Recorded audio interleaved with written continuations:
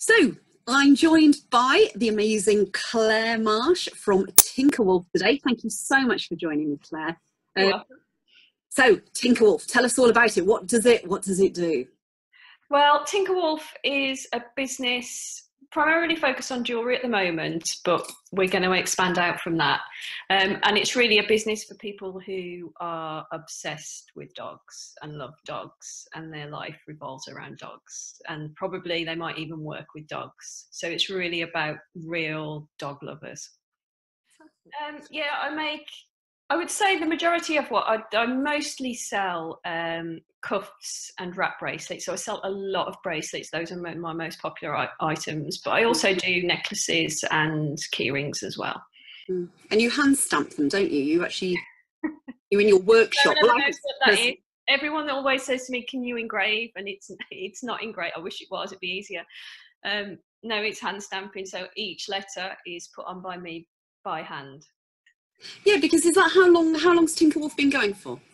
About 4 years, I think. Yeah, 4 years. About 4 years. I started it off as a hobby, just like as a little craft business, and it's kind of just evolved from there. Fantastic. And so you're coming to the end now of the 12-week Business Alchemy program.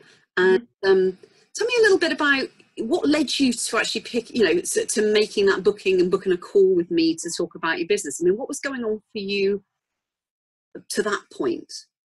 Well, like I say, it started off as it was very much a craft business. I sold mostly to friends on Facebook, and I just, took the work when it came, but I wasn't kind of hungry for it because it was just a hobby. And then I decided that I wanted to expand and grow it.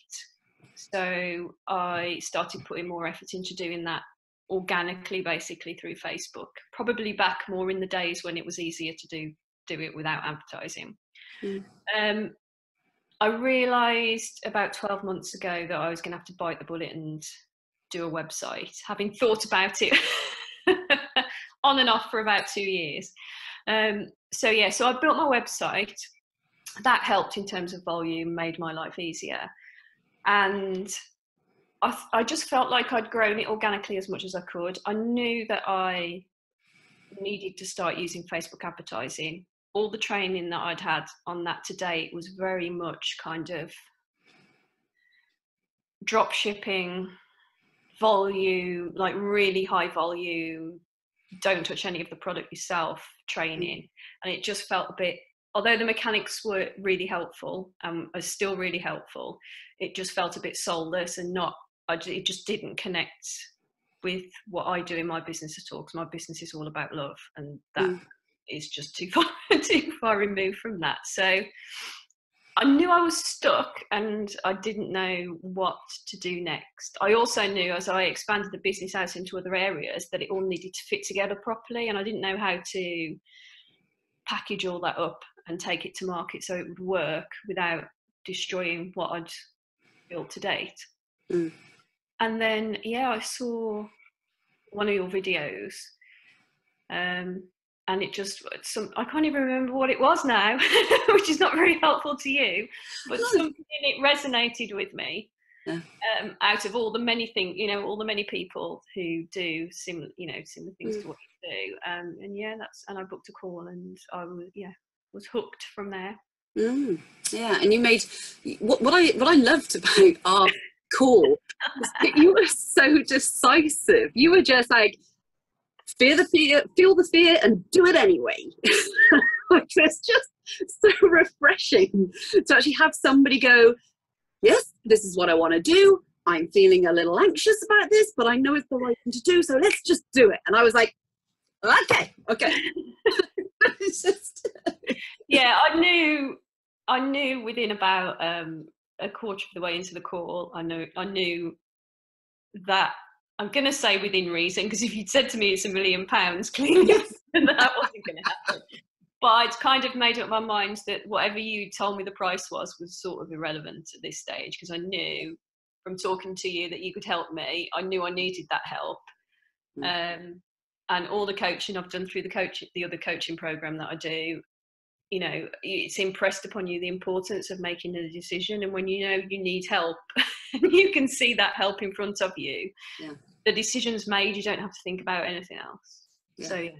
You know, the first part of the program is always the clarity, which some people struggle over, and then the next bit is the persona work. It's the persona marketing method, which is really the bedrock of everything that we do within the 12 weeks, and it's the foundation stones of all your marketing and really building your business and knowing you're on the right track and getting your messaging correct and everything like that. Now, I know we did the customer personas, which was kind of insightful to you. And then we did the brand persona workshop, the life workshop. I had to go to bed. And you had to go to bed. This is a common thing running through now. Just leave people hanging with that. People are watching the testimonial videos and they're going, what did you do to her? Oh my goodness. Yeah, you know, there was other clients saying that they had to go and have a nap afterwards. And it's sort of, yes, it is very, we do deep dive stuff, don't we? I mean, the persona exercises, we at Muslim, when we say that we really get you to the heart of not only your brand and business personality, but really dig deep on your customer psyches and really from an energetic level where your customers are coming from. So you really truly resonate with them in all your marketing and everything that you're doing, including your product ranges and how the positioning of them and everything. So just share with me what your personal experience of the persona workshops are like, because there is nothing on this planet like what we do. The brand persona workshop was just a whole other level. And throughout the workshop, there were things that were coming out of my mouth that I didn't even know were in my head or in my heart. So that was an interesting experience. But the thing that resulted in me ending up having to have a lie down after the whole experience was when we defined the, not individual, but the entity that represented my brand persona. I then went off to do a little bit kind of Google research to try and flesh out some more of the detail, because I didn't feel like I'd quite got enough of it, and discovered that she is symbolised by something that I had tattooed on me well over 12 months ago, and not a small tattoo either, a huge one, and not a tattoo that I'd had in relation to the business or in relation to my dogs or anything like that. It was purely a tattoo for me. And so, yeah, the fact that had already connected with me way before you surfaced it, was just amazing. Yeah, it's mind blowing, isn't it? It's mind blowing, and it's great from my point of view. It's quite great to watch, because I think at the time something came out of your mouth and you literally went, "Where did that come from?" Because we're connecting you at such an energetic level to your brand personality that. And the reason we do that is because, you know, brands are more than just a logo. Businesses are more than just an infrastructure. They're almost living, breathing entities in their own right. They grow and evolve and change and adapt. And from that point of view, connecting someone to, at a very deep level, the personality behind their business and brand, not only aligns everything beautifully. I mean, once we get that big piece in place, all the little kind of pieces kind of just go into alignment. And, you know, it was just so beautiful that and so amazing, you came back and went, good grief, you know, my business personality is this entity as we discussed, but did you know that this is the symbol that represents it? And look. And it was like, whoa. So that was really, really fascinating, and yeah, it was wonderful. So from that, I mean, what happened after that then, Claire, for you? What played out after the brand persona workshops? What happened? Well, I felt like I wasn't on my own anymore because I'd got this kick-ass brand persona stood alongside me. Yeah. So that was pretty cool, and continues to be pretty cool. Yeah. And then from there, we went on to look at my website, which wasn't awful. No, it wasn't. No. But it just needed, now we had the brand persona, I just needed bringing into line with that. And the work that Kath did with me was, I have to say, before it started, I was a little bit skeptical. Yeah. About how someone would be, who, although you'd both spent some time with me, it still was only, you know, a short amount of time. And I was very skeptical that someone else would be able to come up with something that I would like. But I mean, she was just amazing. And the fact that she talks you through all of the, you know, the process from where you are to where she takes you to, so you can see all her thought process without having to go through it yourself. And yeah, the end result I couldn't be happier with, in terms of the way, you know, the design that she suggested for my website. I just think it looks amazing now compared to what it did. Yeah, it's, again, that's the beauty of personas. And Kath, who's the branding specialist within the program, you know, Kath is a former client, and Kath has gone through the persona exercises with her own business and understands the revelations and the oh my gods of actually knowing your brand personality really, really well. And so that's why she's such an asset within the program, because she's able then to work with you and understand as a business owner, wow, okay, we need to actually make this real now. And yeah, I mean, so that's really lovely to hear. Thank you. We got, obviously, so you've got your brand persona, you've known your customer base already, because we know that they were very established already for you. Talk about some of the other things that kind of happened. I mean, let's talk about video, Claire. Let's talk about the video, shall we? Because you've got a lot of the pieces of the puzzle already, and very often people who come into the program, it is a case of just taking those pieces and looking at the gaps and filling those gaps and sort of joining it all together. That's what our program does. It's all about alignment. So one of the pieces missing was the fact that we wanted you to be more 3D, if that makes sense. The fact that you had your products, but your marketing, we wanted video, and we wanted to make that kind of... I think we also needed to, because up until earlier in the year, I did all my selling online through Facebook, and people would do, like, and through invoicing, and people were talking to me. We had to find a way as well to get me more onto the website, because that contact that they would have had otherwise was going to go away, because I just couldn't sustain as much as I like it. And as fun as it is, I can't grow the business if I'm, you know, doing it that way and having that much individual interaction with people. So it was also a way I felt of kind of bridging that gap. So tell me what happened then. What did we do? Well, you said to me, I think it's one of our first calls, you were talking about needing to do a video and explaining to me kind of a little bit about what it should, or what it did or didn't need to entail. And the idea that I subsequently did, the overarching idea popped into my head almost straight away. I think I can remember emailing you going, I know exactly what I need to do. Yes. My wonderful customers in my group helped me. So rather than have to use stock images or do stage shots, which frankly would never have been as good as what my customers came up with, I went to them and asked them if they wanted their dogs on my website, and they came through with photographs in their hundreds. I wish I could use them all.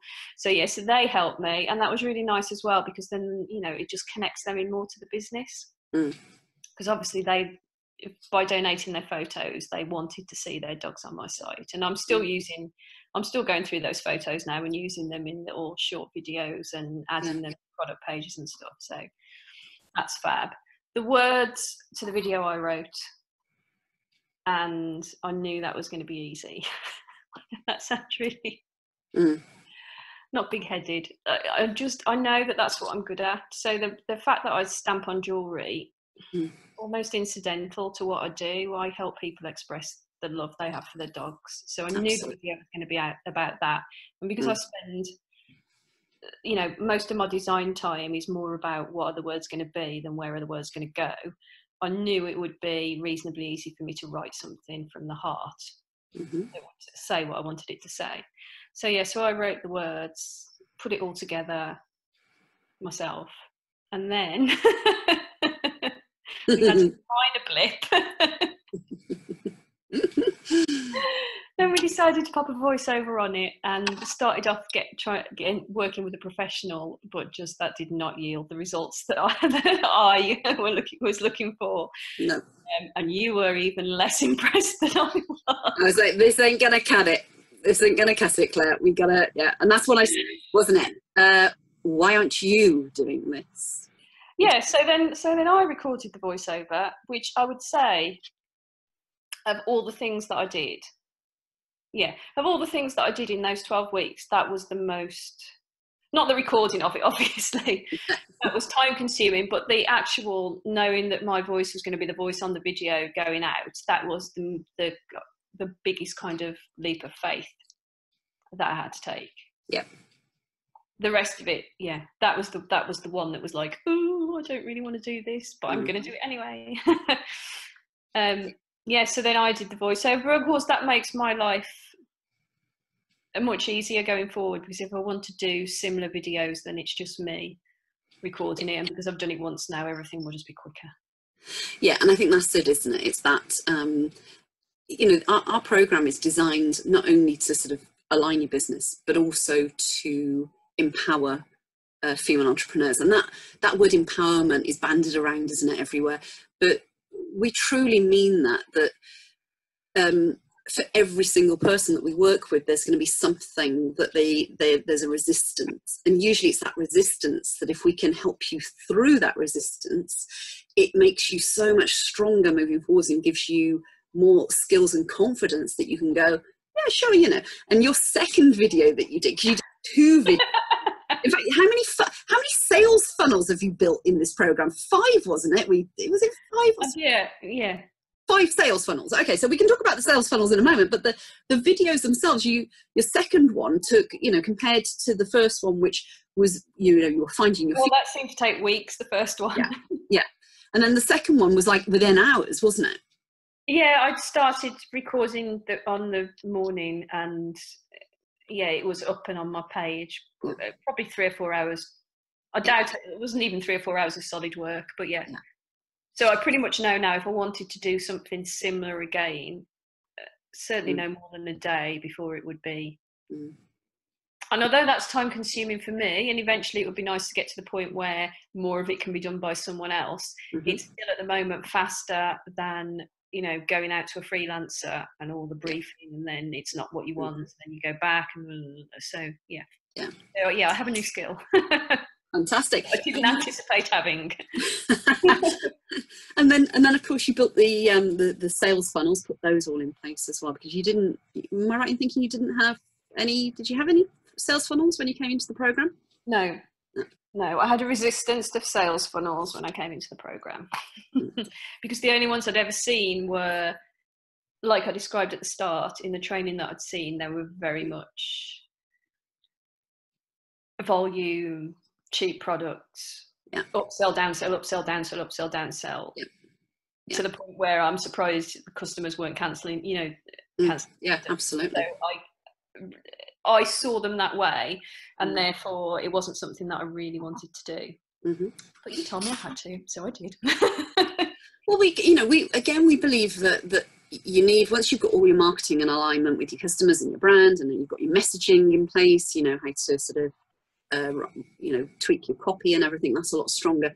It's about then being able to funnel through your ideal customers so that they're not getting distracted, so you can actually do sales funnels. So you pick a particular product and you funnel your ideal target audience right the way through, educational piece in the middle, and then a kind of a call to action at the end.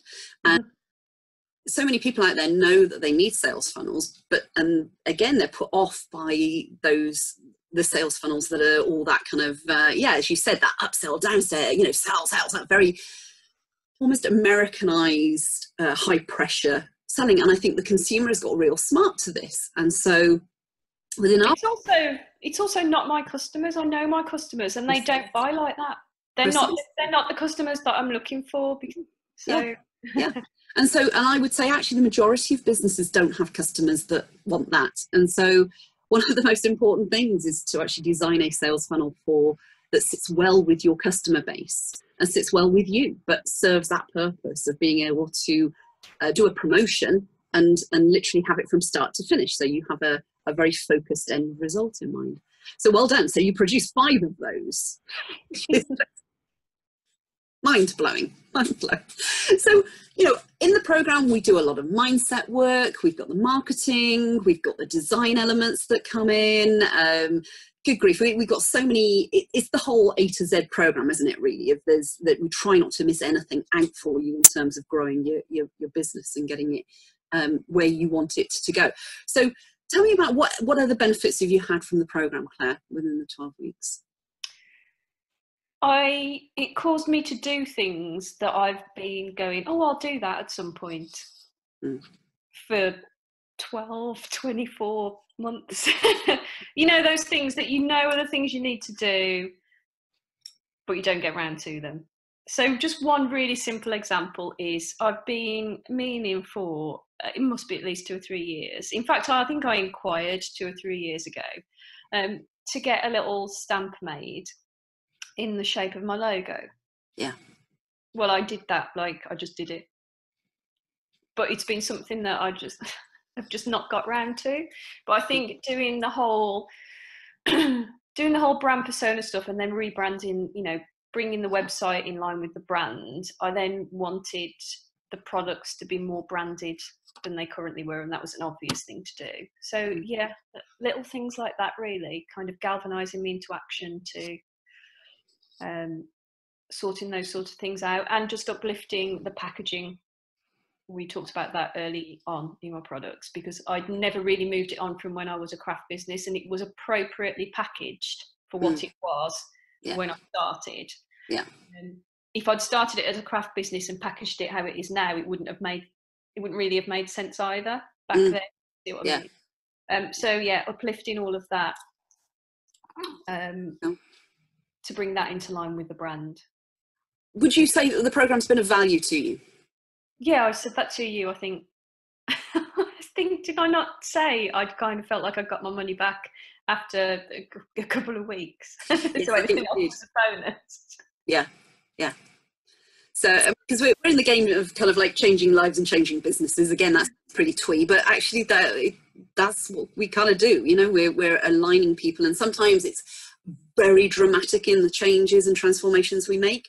Other times there are subtle changes that are made that will have a profound change and difference for a business actually as they grow and transform and get bigger. And I think in your case, Claire, the small little tweaks that we've done on your business have aligned it now so that it's going to be a lot stronger moving forward, so that you'll be able to scale it. Because I know that was one of your the things we spoke about right in the beginning, is you were saying the ability to scale this business was my big objective. As I said to you from the start, it wasn't about how much could we uplift the sales in 12 weeks. It was about getting the business and the whole platform ready so that I could grow it in the way that I wanted to grow it. So it was really about digging the hole and putting the foundations down, and now I can pop my house up on it.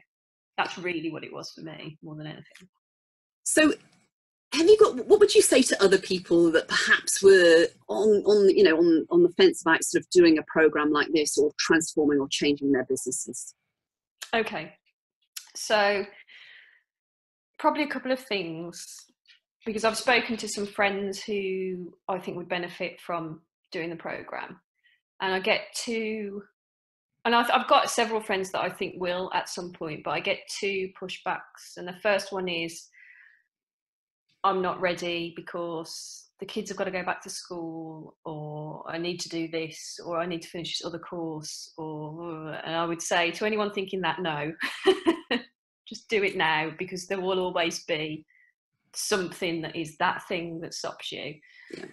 And the other one that I get is people feel like they need to come to you with more of the solution in place. I think almost like Yeah, like they need to know more about their own business before they can do the program. And I've said to them, well, that's just insane thinking, because the more effort you make now in trying to do that, you're potentially going off in the wrong direction, or it's not all going to be aligned. Much easier to do it the other way around and go to Heather almost with not a blank slate, but with less in place, and build it properly and go forward from there, than try to take more of a solution that doesn't make sense. There's always going to be excuses for people, and the committed are always going to step up and do. That's the first thing.